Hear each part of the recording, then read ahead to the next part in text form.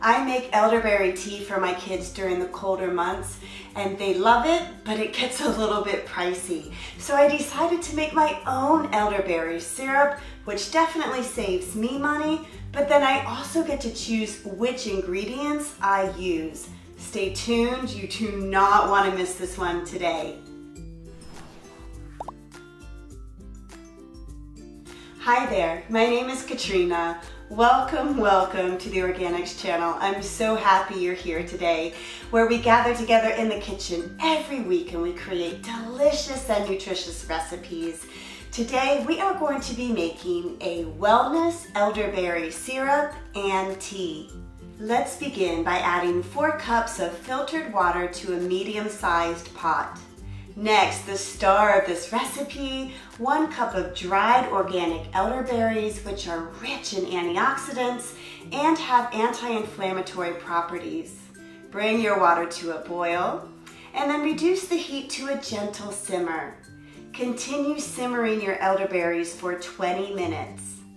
Remove your pot from the heat, and now let's add in 2 tablespoons of freshly grated ginger root or 1/2 teaspoon of ground ginger, 2 tablespoons of freshly grounded turmeric root or 1/2 teaspoon of ground turmeric, 1 teaspoon of Ceylon cinnamon or 2 cinnamon sticks, 6 organic whole cloves, and about 1 inch by 4 inches of organic orange peel.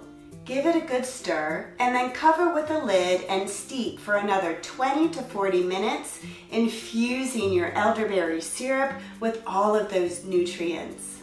Pour your syrup through a fine mesh strainer and then using a spoon, press out as much of the juice as you can from the elderberries. So you could also use a nut milk bag to do this, the bottom of a jar. I even got my hands in there and pressed out as much juice as I could. Add your elderberry goodness to a glass container and then add in 1/2 to 1 cup of raw honey.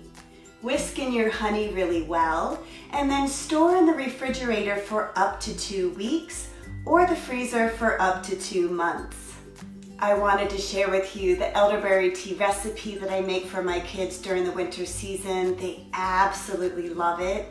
I heat up some water, add it to the mug along with 1 to 2 tablespoons of elderberry syrup, the juice of 1/2 a lemon, and then a little bit of honey to taste. So I want to give this a taste with the homemade elderberry syrup. So good and so healthy for you. I just love it. So then also you have this amazing elderberry syrup that we made together today. What are some other ways that you can enjoy it?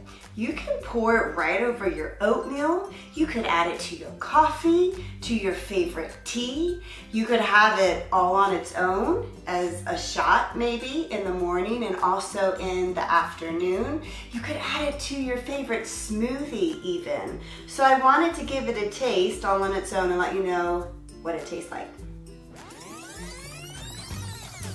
Nice and sweet. Oh, I love all of those spices we added in there. It is delicious. Anyway, you have it. It is a winner. Definitely give this one a try.